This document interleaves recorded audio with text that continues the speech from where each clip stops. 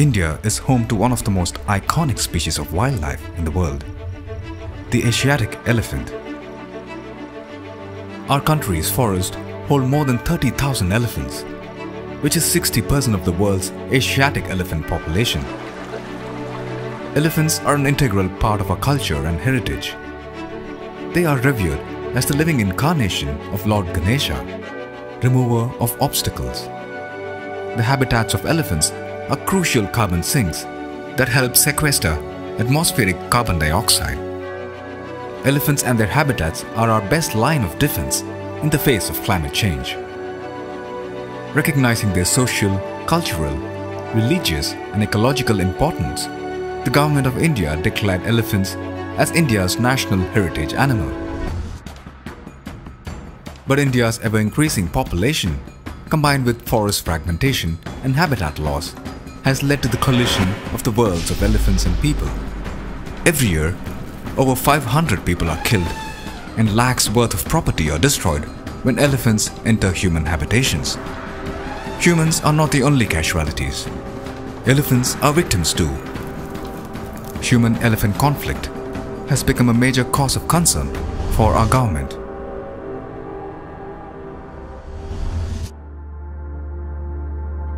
Elephants require vast stretches of forest for their survival.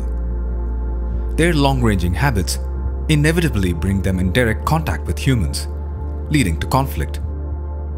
Addressing these issues has been a major cause of concern for our government. Forest departments are working round the clock to nurture a healthy coexistence between elephants and people. They are finding innovative and diverse ways to facilitate the reduction of conflict. The department has been adopting habitat enrichment methods to ensure there is adequate food and water. With their survival needs met, there is a reduced chance of elephants wandering out of these forested areas.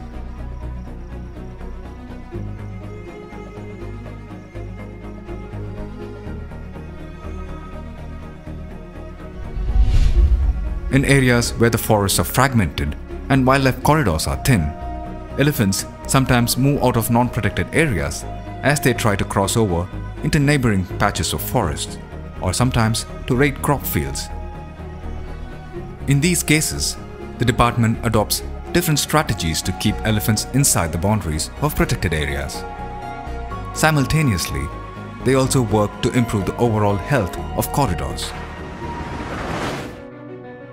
In places where elephants frequently come into human habitations, the Forest Department has devised ways to guide the animals back into the forests. The methods use highly trained forest staff with customized equipment to divert the elephants back into the protected areas.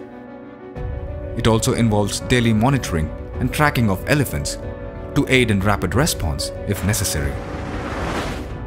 In situations where elephants have entered residential areas and people's lives are at stake, the Forest Department shifts to a crisis management mode. Rapid response, precise communication, and effective execution of protocols are critical to the safety of all. The department takes measures to de-escalate the situation to avoid untoward incidents. After the conflict is resolved, they engage with the affected people and arrange for compensation of damages.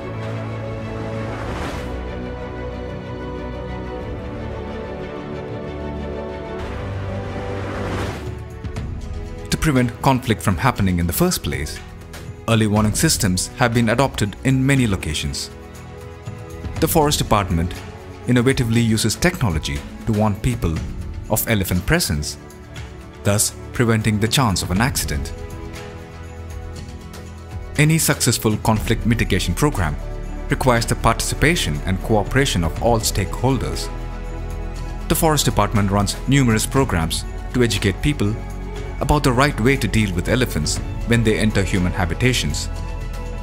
This includes training of responders, stakeholders, and the general public, who can be valuable allies in the journey to reduce elephant-human conflict.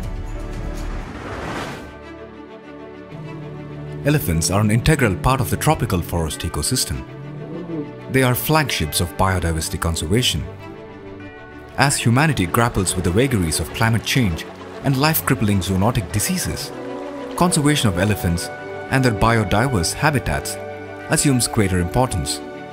India is committed to the cause of elephant conservation, but more importantly, towards paving the way to a future where people and elephants can coexist in harmony.